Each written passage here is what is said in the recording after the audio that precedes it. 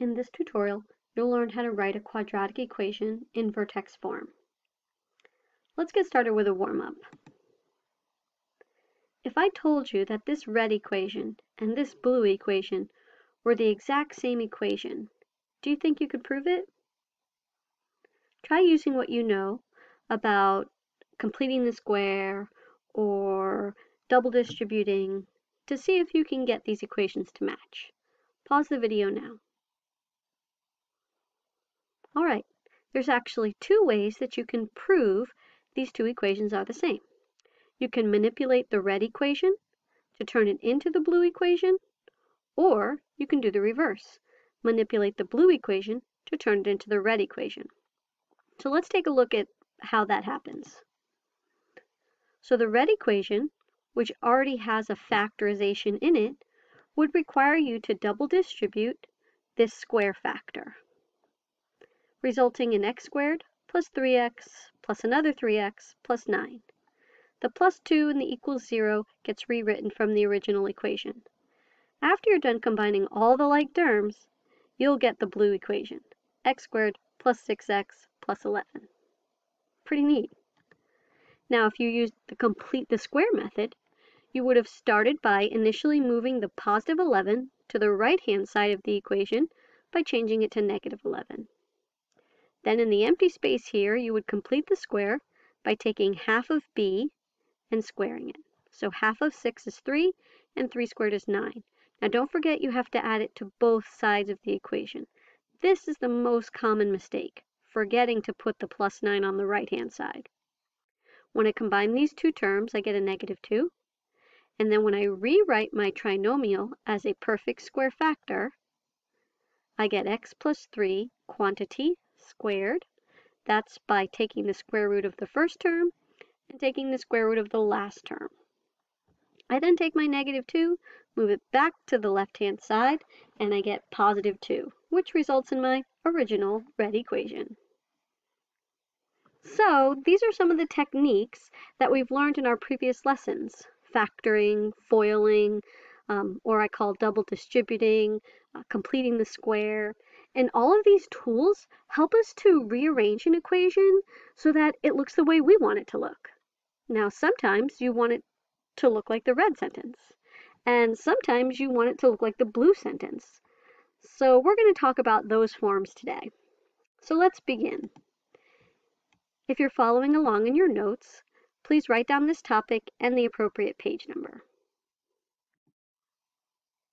By the end of the lesson today, you should be able to say, I can write an equation in vertex form and identify its vertex. You're going to need to know these three things today. Can you rewrite an equation by completing the square? Can you then identify the x and y coordinates from the numbers that are in that equation, which I'll teach you? And then third, write the coordinate in the correct format, right? X, comma, y. We'll talk about these two letters later, h and k, but this is an ordered pair, x, comma, y. All right, let's begin. In our previous lesson, when we completed the square, it resulted in a quadratic equation being written in this particular way shown here, right? A completed square has a quantity, right, a factorization that is a repeat factor, x plus 3 and another x plus 3. So it looks like this. And what you're going to learn today is this has a special name. It's called the vertex form. That's because when it's written in this format, it can tell you the vertex just by looking at it. You don't even need to graph it. It's different from what we were seeing before, right? Typically, when I asked you to solve an equation, I gave it to you in this blue format. And that format has its own name. So let's take a look at some of the formats you know already. The first format we learned is standard form. ax squared plus bx plus c equals 0. So standard form is useful when you want to know what the y-intercept of the equation is, right? I'm looking at this red equation, and I know that this constant here is my y-intercept. And that's about all I can tell just from looking at the equation. Now, it doesn't seem very useful if it only tells you one thing. But if you want to use this other way, this other method to solve an equation, which you're going to learn in a few days, called the quadratic formula, then the standard form is your friend, because being in standard form is really helpful when you want to enter it into that crazy formula. But when we're talking about just inspection, right, that's the word we use when we say just using our eyeballs. When I'm just using my eyeballs and I look at this sentence, the only thing it can tell me is that if I was going to put it on a graph, that this parabola, which I know is facing up, right, because it has a positive a, I don't know where exactly it's going to be. I don't know where exactly it's going to be, but I do know that it will cross the y-axis at positive 8. I know that. Now, I'm not sure if it will have a vertex here, if it will have a vertex there, if it will have a vertex over here. I don't know any of that, but I do know it's going to cross the y-axis at positive 8. All right, so that's what the standard form is good for. Now, why did we learn about diamond patterns and the products of 8, but the sums of 6, and then we found that was 4 and 2, right? So this red equation is the same as this blue equation, right? Factors are 2 and 4. So the red equation, written in standard form, is actually equal to the blue equation, but it's written in a different form. And we learn these tools, right, factorization and diamond patterns, we learn these tools so that we can rearrange it to look like that. And when we rearrange it to be in what we call factored form, it tells me something very quickly just by using my eyeballs. I can tell by looking at this factored form that my parabola is going to cross at -4 and -2. I know that it has zeros or roots or solutions at these 2 points. Right? I remember that because when we solved these factors, we set each factor equal to 0. We did -4, -4, -2, -2, right? So I know that this parabola, oops, that was terrible. I know that this parabola is going to look like this. Or maybe it's going to look like this. Or maybe it's going to look like that. Not quite sure, but I do know that it's certainly going to have roots or zeros at -4 and -2, right? Just by using my eyeball, just by looking at these values, I can tell immediately. And then we have this one. It's actually called vertex form, but it could also be called completed square form, right? Because this is something we get when we do something called complete the square.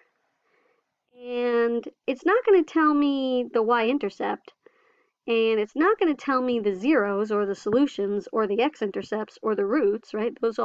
All those words mean the same thing. But if I use my eyeballs and I'm looking at this equation, I know that when I look at the parabola, it is going to have a vertex at -3, negative, and that's what we're going to work on today. So the main idea is that I can have the same equation written in 3 different ways, but they're all the same, right? I'm going to take these 3 equations and I'm going to map them out on a graph for you. You ready? All right, let's see here if I can change the screen size. Oh, no, here we go. All right, so let's see. I've got x squared plus 6x plus 8, right? That was my original equation. And I see it here on red. And remember I said, oh, the only thing I can tell is it has a y-intercept of 8, and boom, there you go. Right? We were right. Now, I'm going to type the second form, the second equation, which was the factored form, x plus 4, x plus 2, and look at that. There's our 2 factored forms. Same graph, right? Blue equation, blue graph. It's the same exact line. And then the final equation, the vertex form, the green equation, again, the same roots or solutions, but look at this number here, and look at that number there. We have a 3, and we have a -1.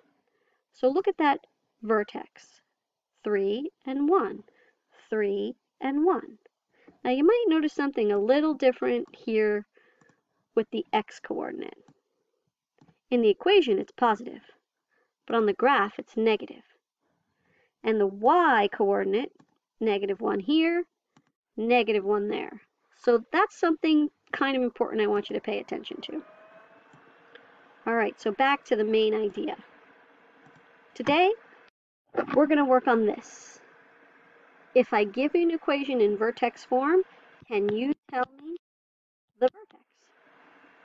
And if I give it to you in standard form, can you manipulate it to look like this so that you can tell me the vertex? All right, let's get started. This is called the vertex form. Now, instead of using ax squared plus bx plus c, we're going to use different letters. So the h position is the x-coordinate. The k position is the y-coordinate. And here's the main idea. The x-coordinate will always be the opposite of whatever you see in the equation. But the y-coordinate will always be the same. That's it. That's all you need to know. If I give you an equation in vertex form, you simply look at the value in the h position, take the opposite of that number, and put it in the y-coordinate space. Go to the k position and take that exact same number, and you're done. That's it. The vertex of this equation is +3, +7. Let's try another one. You think you know what to do? Take the number in the h position, change its sign. Take the number in the k position, keep it the same. That's the vertex. Pretty simple stuff. How about this one? You think you got it?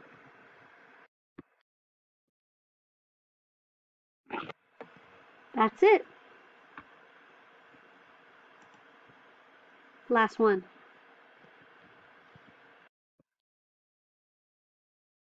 Did you get it before me? Good job. I think you're ready to try these 3 on your own. All right, let's check your answers. How did you do? Okay, that was the easy part. Now let's get to the actual math. I'm going to ask you to rewrite this equation in vertex form by completing the square. Then, tell me the vertex.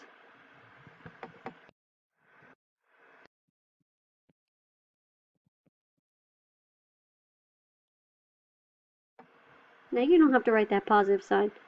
I just want to make sure you know what's going on. Half of b is 2, squared is 4. Don't forget, add it to both sides.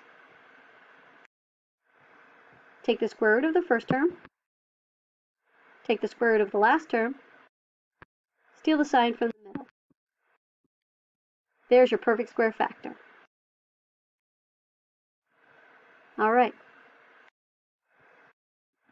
Let's move that term back over so it's technically in vertex form.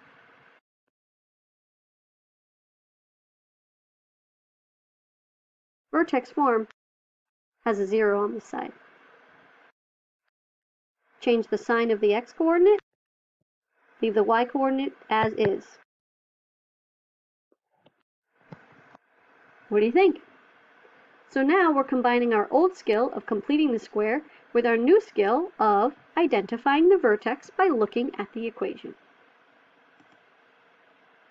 How about if it looked like this? If you don't like the 5 on the left-hand side, you certainly could rewrite the problem if you want. You could do that, but I'm not going to because it's not necessary for me. But what is necessary is that all of the constants are together on the other side. So I need to add 4 to both sides.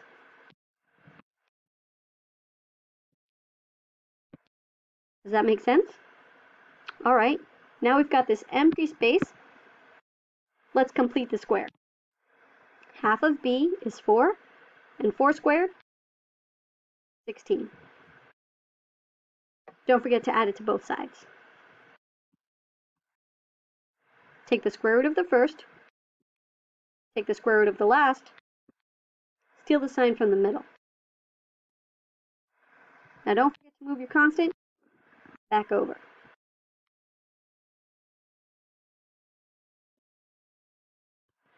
The vertex is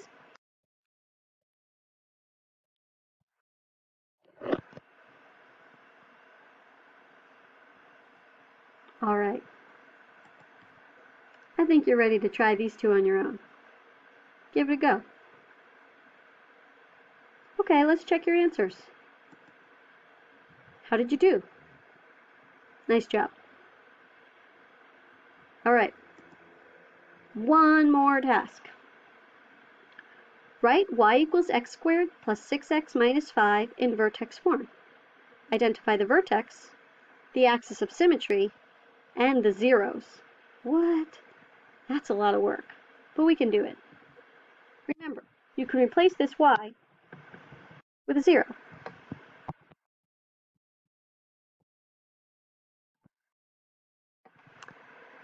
Now, vertex form would look like this.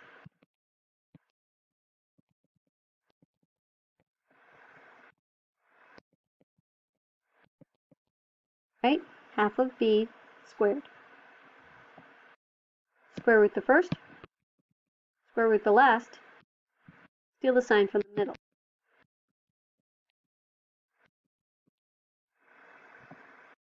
Move it back over.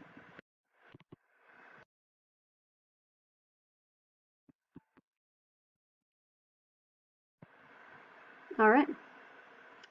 Now this can be solved to find the zeros. And this format can identify the vertex.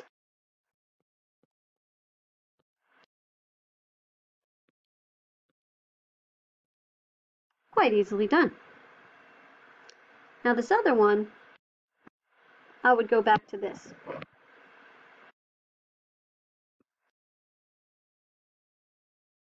I would take the square root of both sides.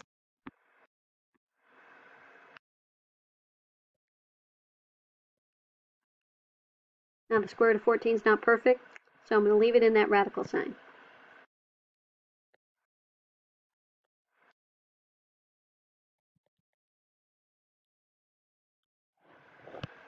And those are the two zeros.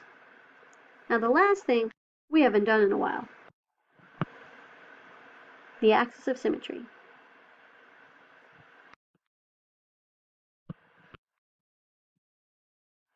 Do you remember that formula? You might have to look it up. In the initial equation, you can find b. You cannot find b from vertex form.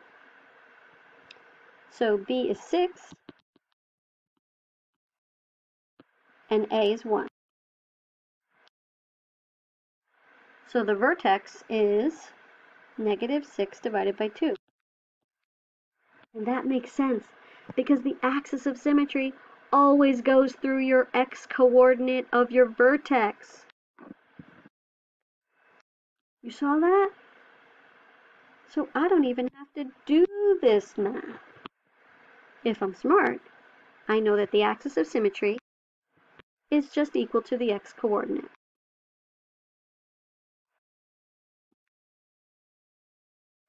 Now I know the screen's a mess right now, but I think you might have seen what I did.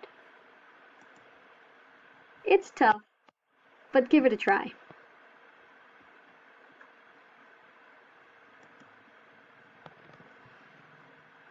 All right, let's see how you did.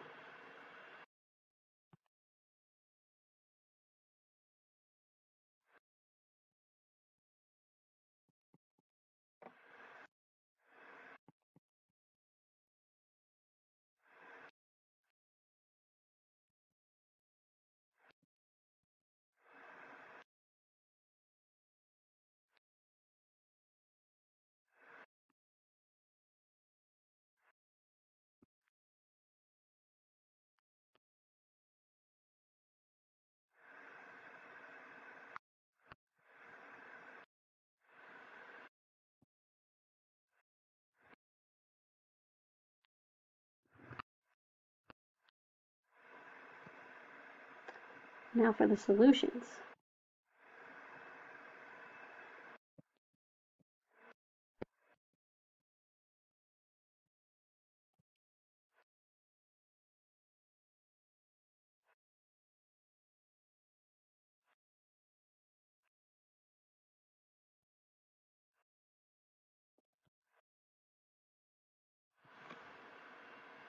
That was tough. All right, I think you did a nice job today. That concludes our lesson on the vertex form.